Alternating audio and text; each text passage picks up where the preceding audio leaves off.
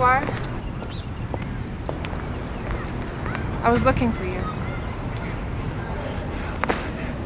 I must apologize. I'm sorry. I'm so mixed up. Well, how do you expect me to react to such a thing? Well, I know, but I am in love with you. Don't say those words. I know. I'm sorry. It's terrible. Why? You know the situation. I know. I mean, I realize, but So what do you expect me to say?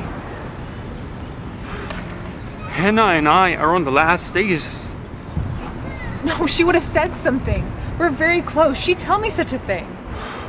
It's so sad. She's crazy about me, but somewhere along the line, I'm falling out of love with her. Not because of me. No. Well, yes. I love you. No, I can't be the cause of anything between you and Hannah. I can't. No. See, it was inevitable that Hannah and I part anyway.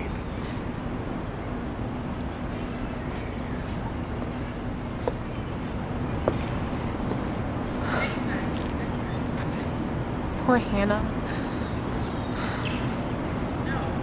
But how about you? Do you share any of my feelings, or is this just an unpleasant embarrassment for you? I can't say anything. Well, please be candid. I don't want you to feel bad. Yes, but I mean, okay, I have these certain feelings for you. Just don't make me say anything more, okay? I can't. Okay, Lee, okay.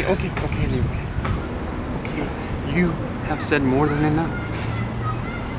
It's my responsibility now, and I will work things out. Don't do anything on my behalf. Frederick and I, we live together, and Hannah and I are close. Yes, but you do care about me. Please. I can't be a party to this. I'm suddenly wrenched with all this guilt just standing here talking to you on the street. Your guilt is because you feel the same. Please. I have to go. I have to get my teeth cleaned.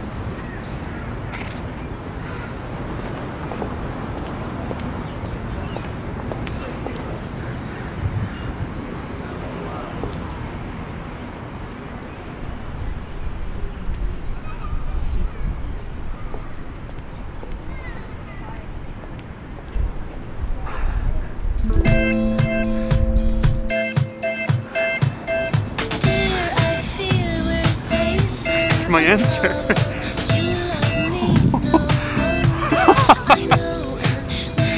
I got my answer!